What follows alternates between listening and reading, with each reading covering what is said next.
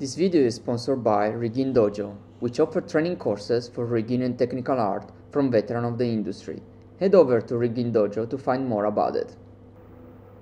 Alright guys, so welcome back, and today we are talking again about BabyC++, and what I want to talk about after the initial introduction we had is that I want to show you how the actual node works. So first of all, you know I'm not lying. It's not like there is no magic tricks. The thing is actually running, it's actually doing what you expect. And then basically my plan is to keep going forward and in the next video to actually show you how I'm parsing the language, how I'm generating the code, this kind of stuff, all right? But that's the first step. We're going to see how it actually runs in Maya, right? And we also discuss a little bit what are the limitations and how you can overcome that or work around that. All right. So as you can see, here I have the solution that I generate from CMake, so I can generate on Linux as well. It runs on Linux as well, no issues there. But basically, it's a usual Maya plugin, nothing weird here, right? So those are just the headers coming from the library, but we have the LLVM node, right? It's nothing fancy. You can see it here, right? It's just an NPX node. Nothing else. Actually, all this crap, I probably don't need it. All right, just an NPX node. The only thing I'm doing, I'm including the JIT, right? So we have instance in here of the JIT, where the JIT is the thing that compile on the fly my code and then he executes it, right? So it's a normal node. We have a couple of inputs, and we have the compute. That's the usual stuff. So there is no magic. It's just an NPX node there, right? And one thing to note is that we have an attribute called code, right?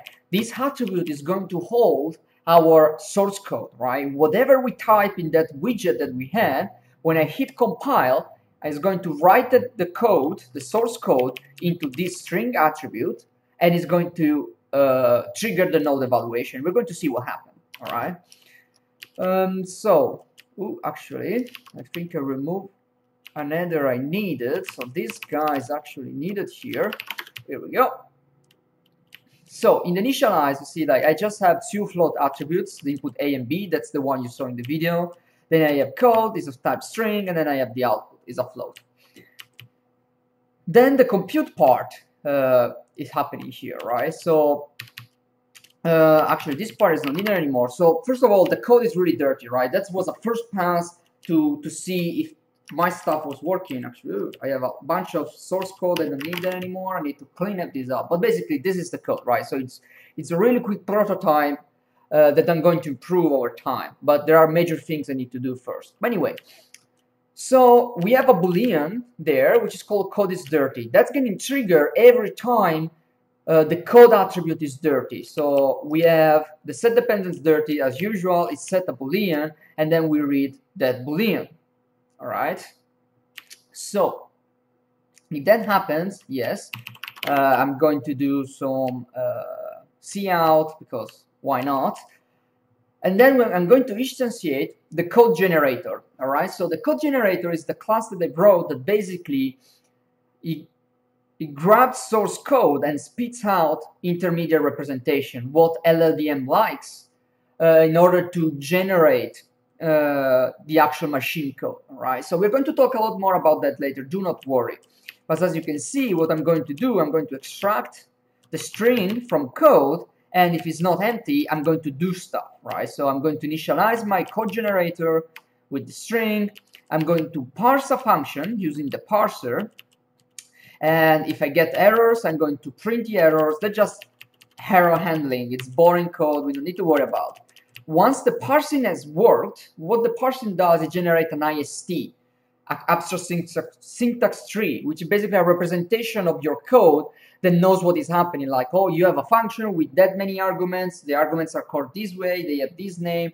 Then you have these statements. It basically describes your code in a generic way, right? Once I have basically the root of the syntax tree is this P, and then I'm going to call CodeGen on it. CodeGen is basically the code, the function that generates the actual instructions, right? Intermediate representation, so LLVM instruction. And we're going to go into details of what I'm doing there and so on. Again, if it fails, I'm going to spin out the error. So when you get a compilation error, it's going to spin out what is happening, like, oh, you missed a semicolon and this kind of crap. Here, just JIT handling crap. Basically, if there was a previous version of the code, I'm going to remove it. Otherwise, I'm going to add my module. The module is just a container that holds all the machine structure, the intermediate representation stuff I generated, right? So basically, this is nothing more, hey, JIT, this is my intermediate representation that I generated, please compile it. When you do that, and then you ask for the symbol, test function, you might have remembered this, it's going to give you back a symbol, basically actually a function pointer, that then you cast to whatever you need. If you remember, our function was returning a float, grabbing 2 floats, and then we stored that in custom function, and that's it. If anything fails, we keep it, sorry, if everything went right, we set curt dirty false and that we have a handle, whatever, right? So all this is just initialization. It only runs whenever, basically, you need to recompile. Otherwise, it's not going there, all right? So what is left that was node is just really, really dumb thing. We extract the floats, right? And then I'm going to call custom function, exactly what you expect, passing A and B, and it's going to return a float. I'm going to set that float to whatever it is. If I don't have anything, I'm just setting to 1. I don't remember for what reason. If I don't have a custom function, or if the compilation failed, I just set it to 1. And then I set it to clean.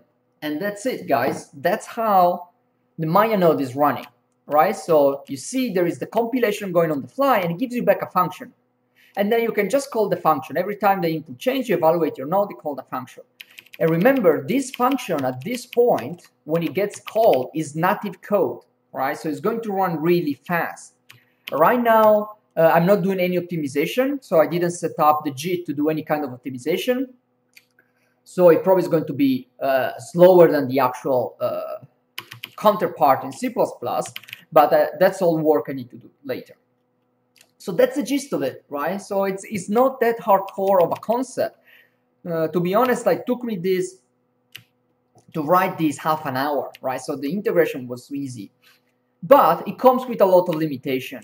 So the main limitation you can see right away is that we can only deal with a function taking in 2 floats and returning 1 float. Or basically, we can only have 1 hard-coded function, because there is no way, as far as I know, to do this kind of cast, right? Custom type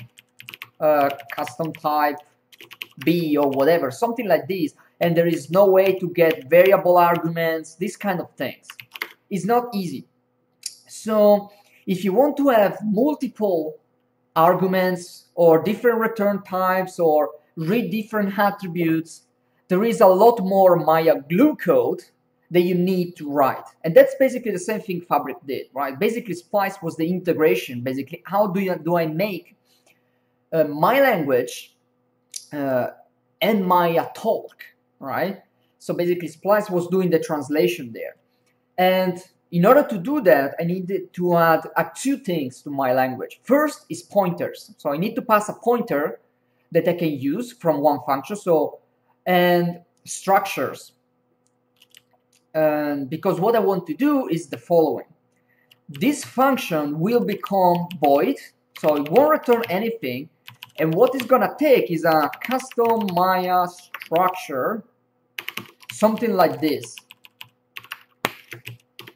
where custom Maya structure is going to be something on the line, struct, custom Maya structure, then we have an M object pointer, so this M object, and then M data block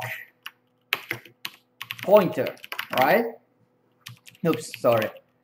Block PTR, something like this. Once I have that, basically I can pipe in this information to my language. Now, the language doesn't necessarily need to know what these are, right? So rather than be an M object, it can just be a void pointer. Doesn't really matter because my language is not going to use this data, all right? What it's going to do is that I'm going to write some C function, right?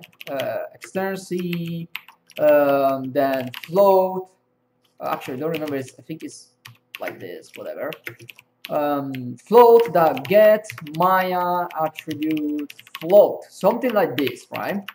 And what I'm going to pass in is the Maya structure. So I'm going to pass it in. So custom Maya structure, Maya struct, and then maybe a string, a char pointer with node name, right? Whatever. Sorry, attribute name. And internally here, what is going to happen is basically this crap we do here, right?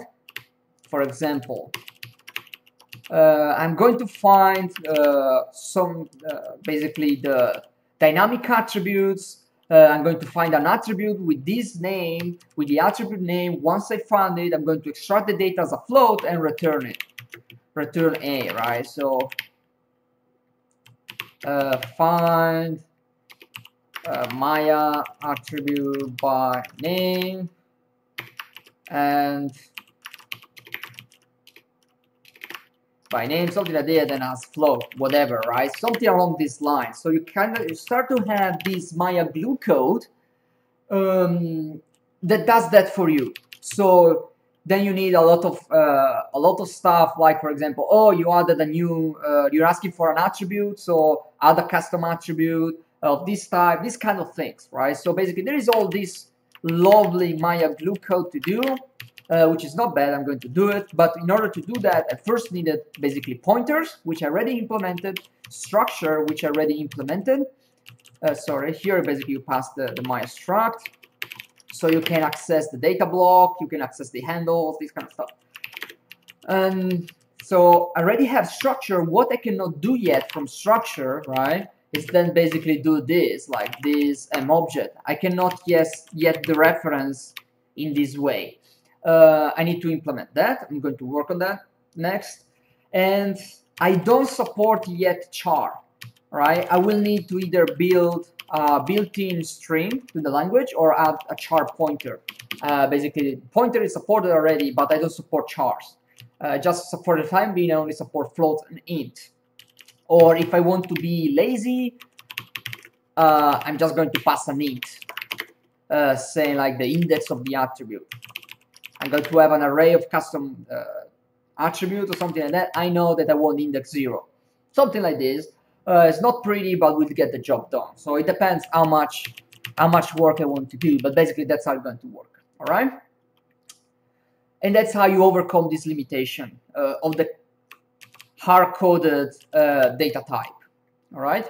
So this is the gist of it. That's how it's working in Maya and basically my plan for the future. Next videos, we are going to talk a lot more how all this is working, right? Basically going to the details of the parser, all right? How I do the lexing, how I do the code generation, and so on, all right? So that's it for now, guys. Have a nice one.